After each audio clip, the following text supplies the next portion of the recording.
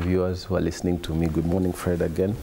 Good morning. May I just state that yesterday we were sitting as the Senate Energy Committee, and one of the people that came before us, one of the teams that came before us was the Kenya Association of Manufacturers, with their CEO and the entire team, and we had a lot of good engagement. One of the things we discussed was, do we need the investments being done by Ketraco and Adani? Do we need that partnership?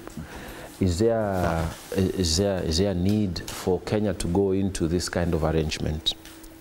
So it is very clear that we've had massive blackouts, and some of these blackouts, they go to affect the entire country. And so the Kenya Association of Manufacturers were telling us, for smaller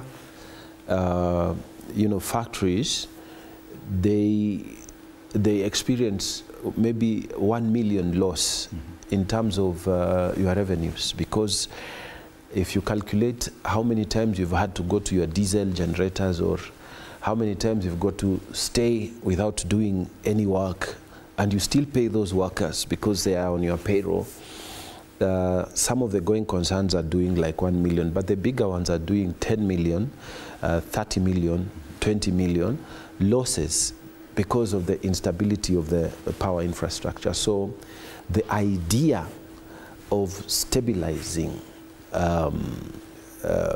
offtake of power from where it is generated to the consumers through Ketraco is a very good idea.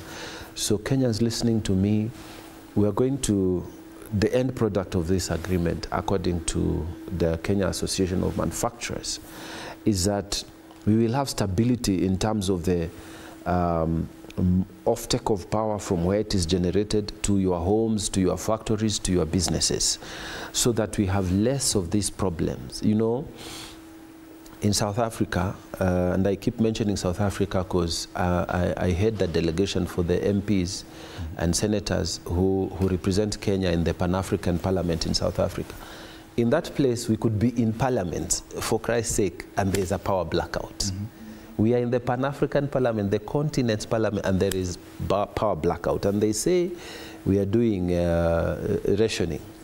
So we are expecting the end product of this to be that there will be more secure supply or transmission of power to your homes.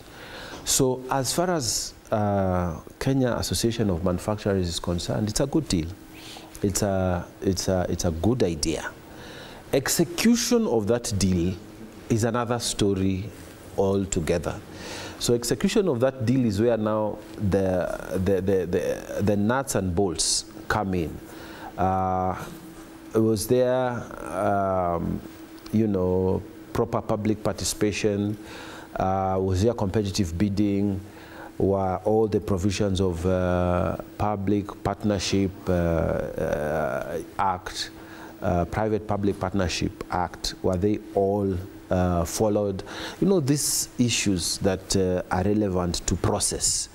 This is where the challenge is. And about the idea, it's a good idea. Yeah. And I think the president is very right on that. But about the process, the mechanics of it, I think those are the questions that the public needs, to look at. No one is questioning that this public-private partnership, because it's even provided for within our laws. It is one way for Kenya to pursue some of its interests and some of its development agenda. Yeah. No one is questioning that. The problem is that even the two gentlemen who've declared their support, and they're politically heavy, none of them has sought to address the issue of the process, or the questions that Kenyans are asking. How come the issues you're raising? How come there was